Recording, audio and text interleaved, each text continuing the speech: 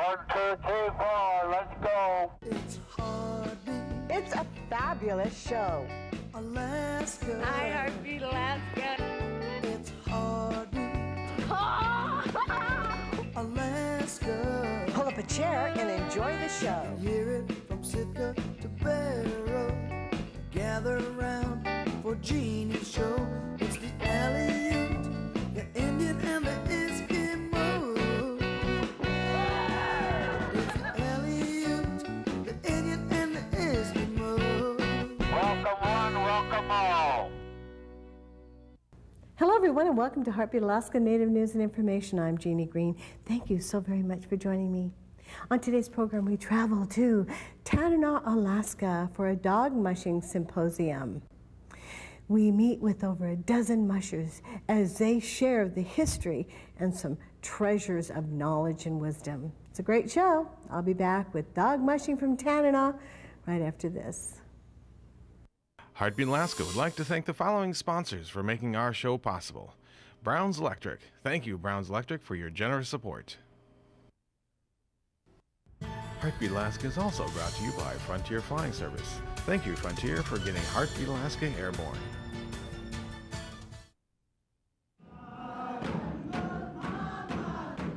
Heartbeat Alaska would like to thank Cognac Incorporated. Without their support, this show would not be possible. Heartbeat Alaska is also brought to you by Comtech Business Systems Incorporated and by the Maniluk Association, providing health and social services to residents of Northwest Alaska for over 30 years. Welcome back. Over the years, dog mushing has changed from a necessity to a sport. We've gone from the trap line to the starting line. Join me now as we travel to Tanana, Alaska, and learn about this timeless tradition.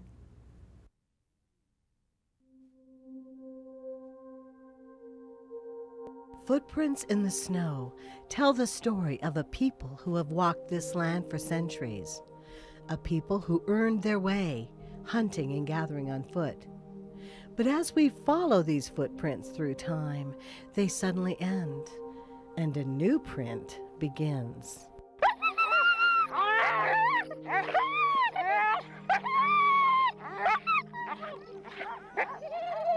Man's best friend.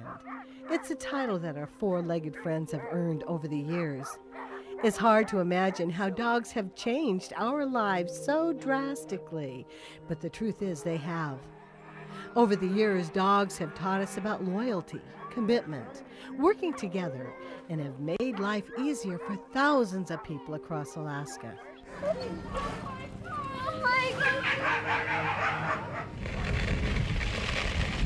Their strength and endurance have helped Alaska Natives not only provide for their families, but has allowed us to travel great distances in less time. In 1925, dogs would leave their paw prints in the pages of history forever as Norwegian musher Leonard Seppala and his dog team began the trek from Nenana to Nome with the life-saving diphtheria serum. Today, however, dog teams are no longer used for hauling wood, gathering, or hunting.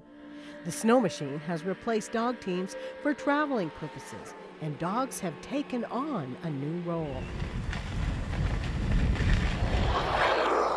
Sprint and distance racing have become the specialties of today's dogs. The dogs are bred for speed and endurance. Alaskan Huskies have been crossbred with European dogs, and today's Eurohounds have become the dog of choice. Raising dogs and running teams is no easy task. It's a lifelong commitment that requires dedication and long hours. Every day, mushers must feed the dogs, run the dogs, and train the teams to work together. It takes years of experience to raise and run dogs, experience for which there is no substitute. We've always been a really into dog mushing here in Tanana, and it's really important for us to keep this tradition alive here. And that's why the community of Tanana recently held their first Dog Mushers Symposium as a way to learn about the art of raising and running dogs from some of the world's top professionals. Some of these veterans have been driving dog teams long before dog mushing was a sport. For several of these mushers, driving dogs was a way of life. A lot of people try to go out and live subsistence by, having a generator and having this or all this new stuff. And to me, the way to do it is get to the basic, the core, what's worked for the people here for hundreds and hundreds of years. And the fish, the dogs, and that, what we call the old time stuff, that stuff has such a firm foundation that it'll work. It worked then, it'll work now. But you got to give up all the you got to give up all the other stuff.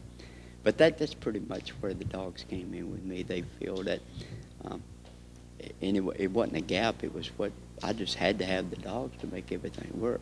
I used to haul all my firewood with dogs. I did my trapping with dogs. I even drug the logs up to build my home with dogs. So the dogs were a integral part of my whole lifestyle. We utilize the dogs year-round. Summertime, we have them pull a rowboat on the beach. Like my dad and I, he didn't have money to buy a outboard motor, so he had to utilize the dogs to pull 10 bales of fish at a time from 10 miles below Kayakuk, and it takes about 4 hours. The dogs are hooked up on the harness, and the rope is tied in the middle of the boat, and my dad would just steer the boat.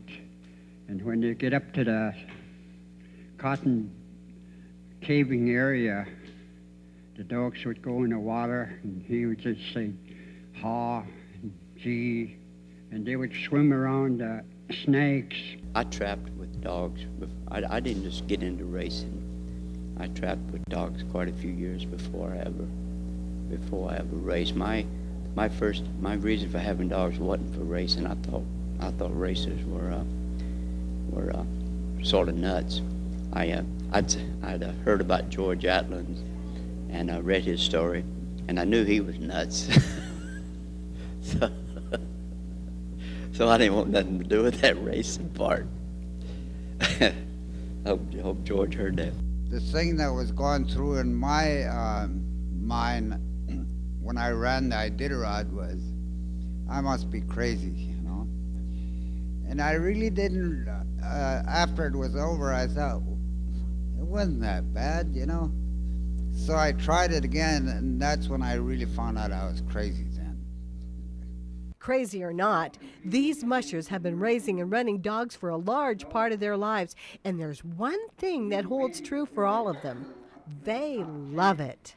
If you raise some dogs and raise some pups, and one of them becomes a leader and is obedient and start doing what you want it to do, man, it grabs a hold of you, The dog mushing grabs a hold of you, and you get caught into it.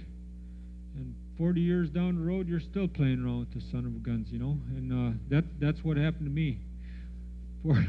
40 years later, I'm still behind those dogs. From this table came a wealth of knowledge that's not available anywhere else. These dog mushers share trade secrets on breeding dogs, how to care for dogs, the different styles of harnesses used throughout the years, to the types of sleds used over the decades.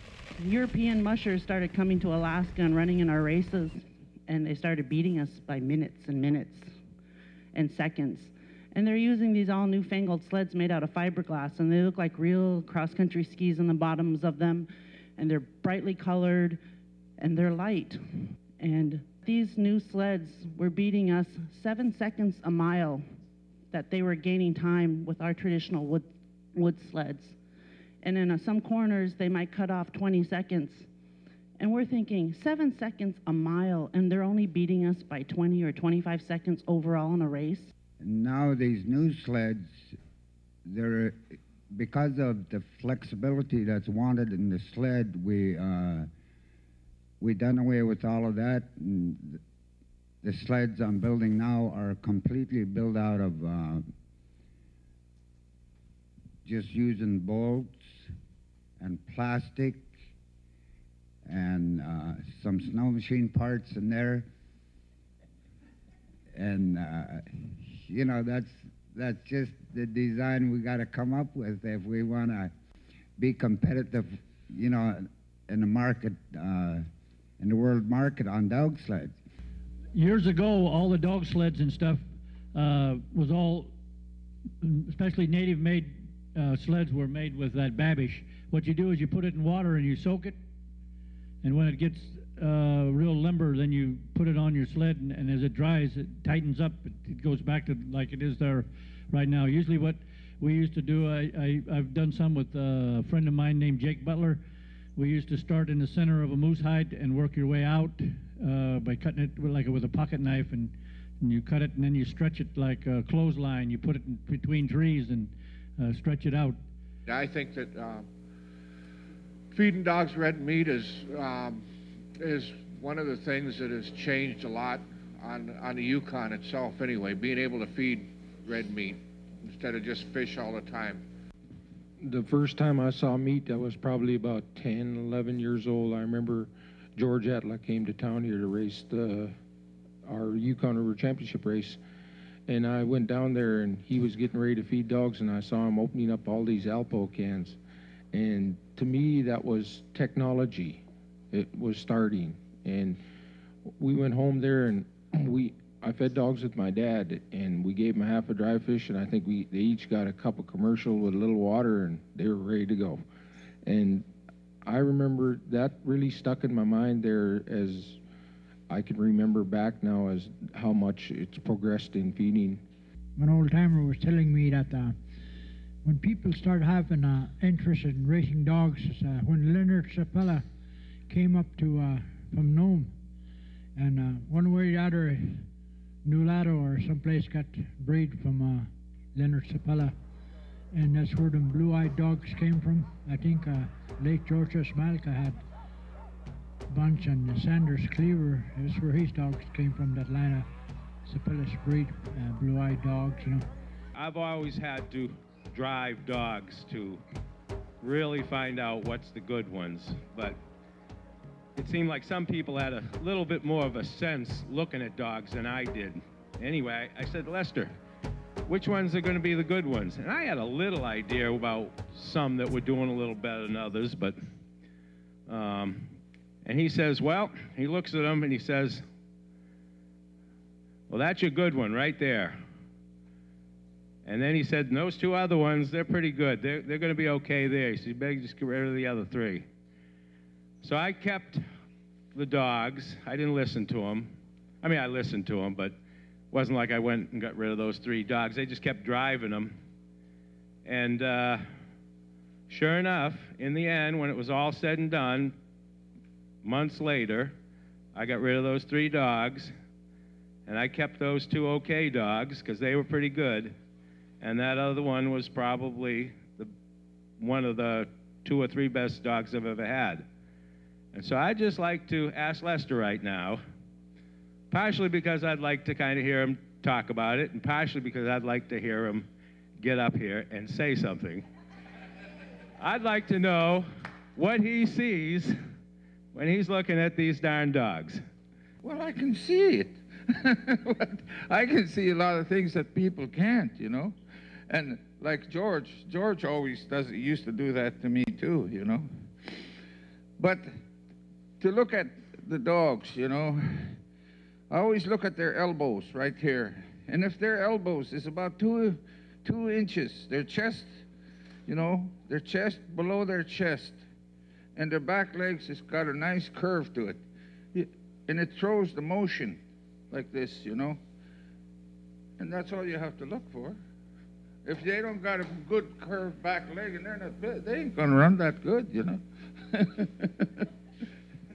It's that simple, huh? That simple. Well, why didn't you tell me? Besides all of the secrets of the trade and the tidbits of priceless information shared at this symposium, there were also the stories from a day gone by and the memories that go with each. Back in 1947, I shot a moose in a camp in November, and it was a cow moose and had a little bull. It was probably about a year and a half old with it, and the bull kept notching my back because I was trying to butcher the moose. I got it.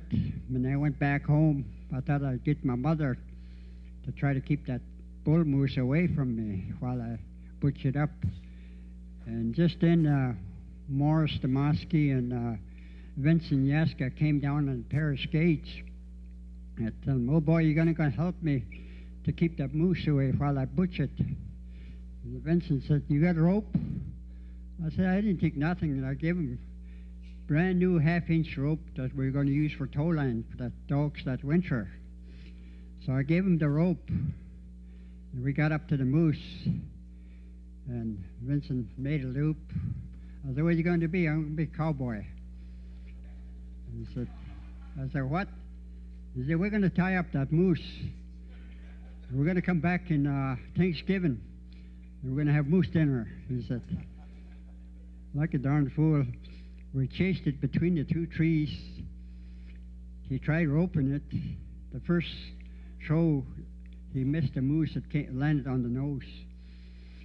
But the second time we threw it between another three, he got it around the neck and behind the horn.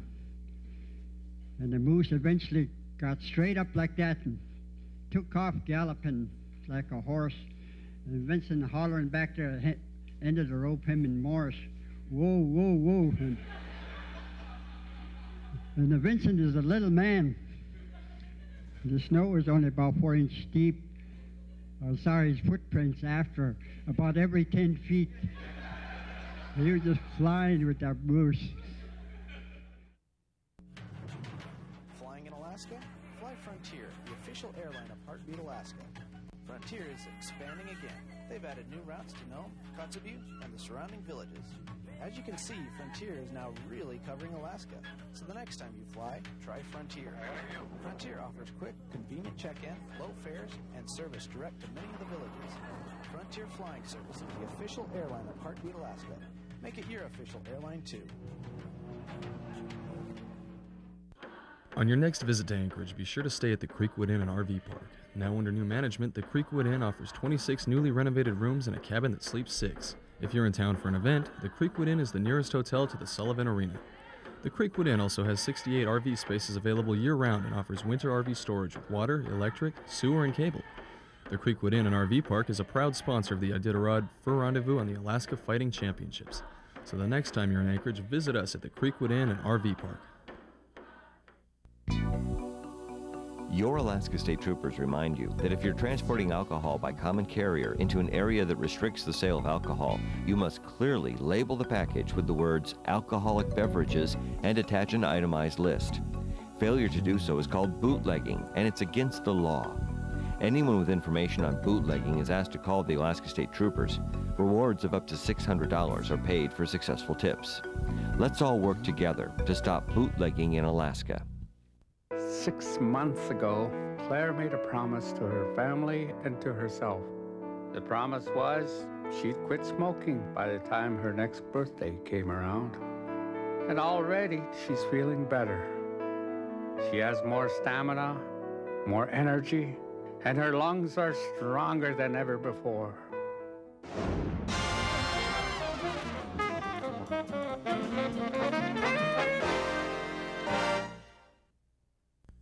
It's tax season, and living in rural Alaska means that it could take weeks, even months, to get your tax returns in the mail. It's always 2 weeks, sometimes 6 to 8 weeks if I remember correct.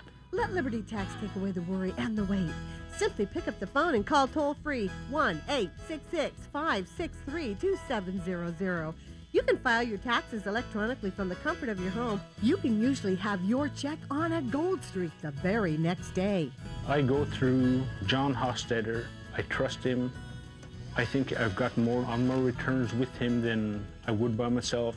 Liberty Tax guarantees the largest refunds at a smaller price and can often put money in your pocket the very same day. Quick and easy for me. So don't wait around for your tax returns in the mail. Give Liberty Tax a call. Liberty Tax, specializing in rural Alaska. Fast, friendly, trustworthy. That's how I feel with them. John's good people. In the 1890s, pioneers carved a railway through the rugged mountains between Skagway and the Klondike. More than a century later, the White Pass and Yukon route still makes this legendary run. Along the way, life has gotten better for folks working on the railroad, thanks in part to Primera Blue Cross Blue Shield of Alaska, a health plan that's offered smart choices and quality coverage to the people of Alaska since before it was a state. Primera Blue Cross Blue Shield of Alaska. We're here. We're with you. It's the Aleut, the Indian, and the Eskimo. It's the Aleut, the Indian, and the Eskimo. Welcome one, welcome all.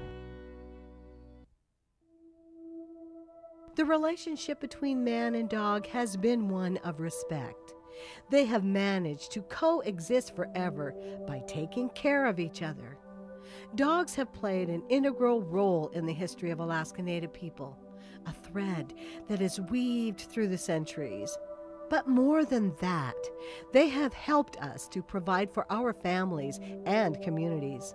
They're our protectors, our overseers, and have helped us to stay in good physical condition. We were dependent on them, and as well as they were dependent on us.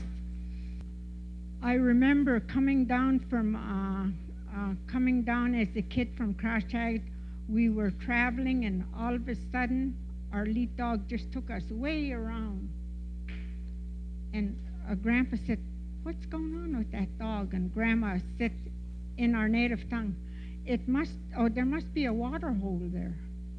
And that dog sensed that there was running water. There was a big water hole underneath the snow, and just took that lead dog just took the team right around it.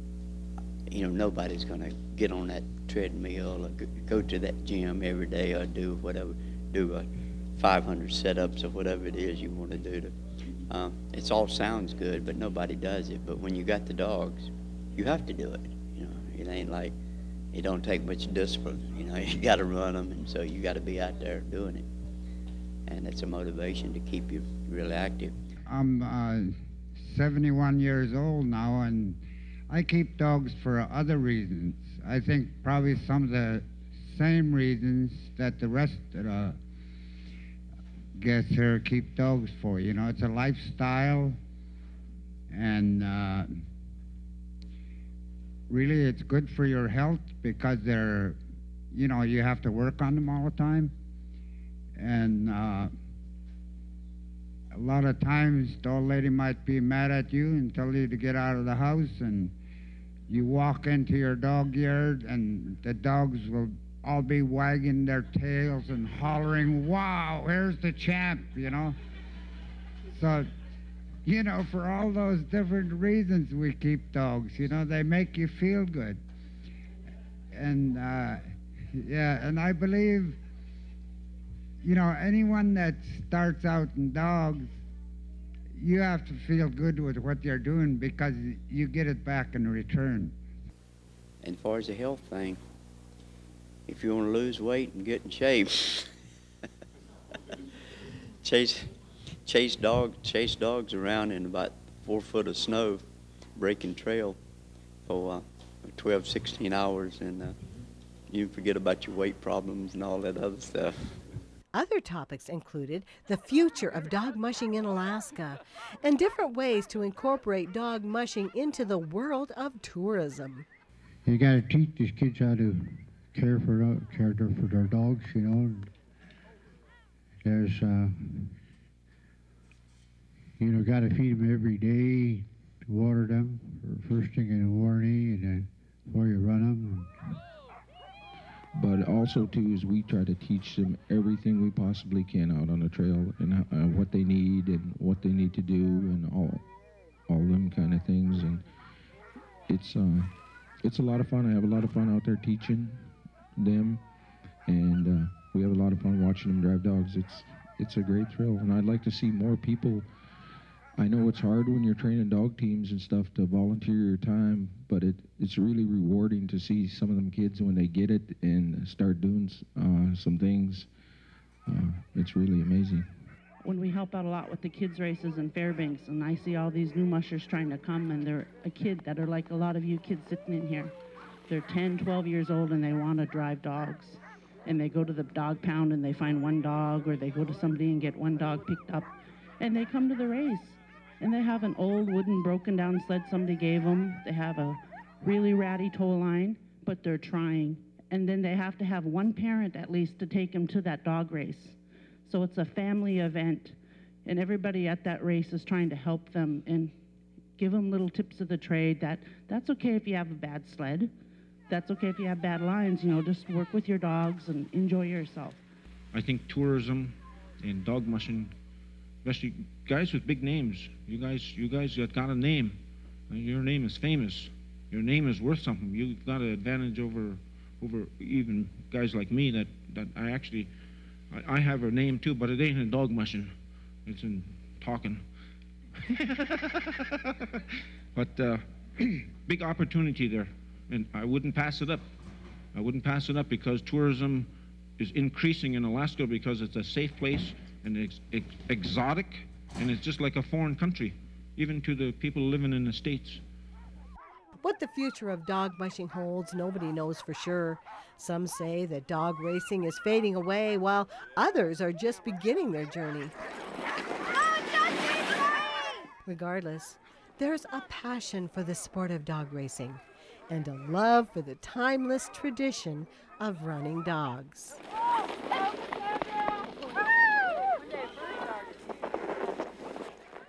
Thank you everyone for joining me for Heartbeat Alaska Native News and Information. This time of year, dog mushing is happening all around the state of Alaska.